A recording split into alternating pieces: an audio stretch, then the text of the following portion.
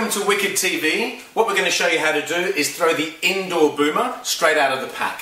So, as you know, all of our boomerangs have got instructions on the back, but no one reads instructions. I'm guilty of that as well, so I'm going to actually show you how to do this. So take the boomerang straight out of the pack, but keep this for future reference. It's got really nice throwing tips on there, how to throw high flights and low flights, which we'll talk about later.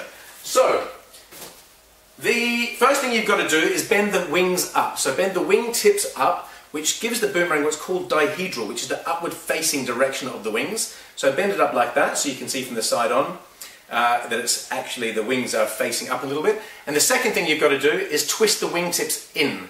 So hold it with your left hand and twist the wingtips in this direction, all three wingtips. What this does, it brings the flight range to a bit more of a manageable distance, around about 3 or 4 meters. So let's get throwing.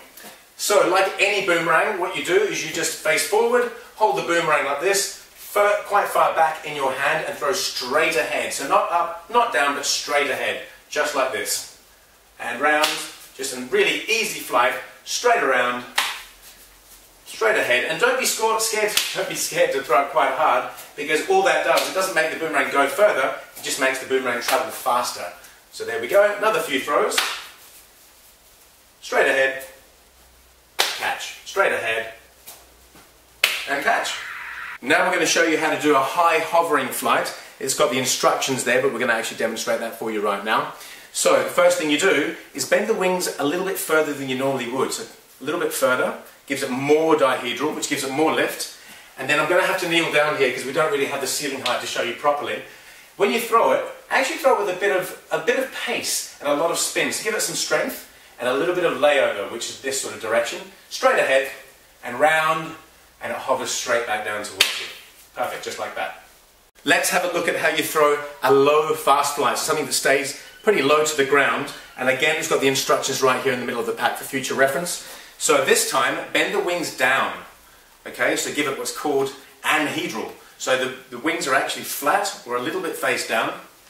And when you throw it, again, a nice strong flight, nice strong throw, and you want to impart quite a lot of spin. So further back in your hand like that, and straight.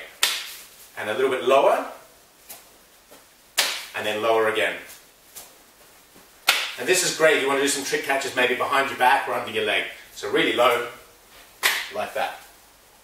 I'm going to show you now how you decrease the flight range. So the Wicked indoor boomer really should go between 3, maybe 4 and 6 meters. But sometimes you don't really have that much space. So just the last picture here shows you how to do that. So what you actually have to do is twist the wingtips a little bit more than you normally would. I usually just do it on one wing, but you can do it on all 3 wings. So a bit of a lift and twisting, so twisting towards you.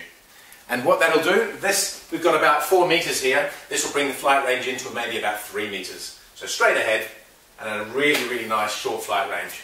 Straight ahead.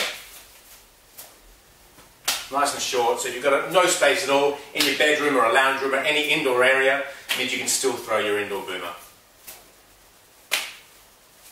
Okay, now let's do some trick catches.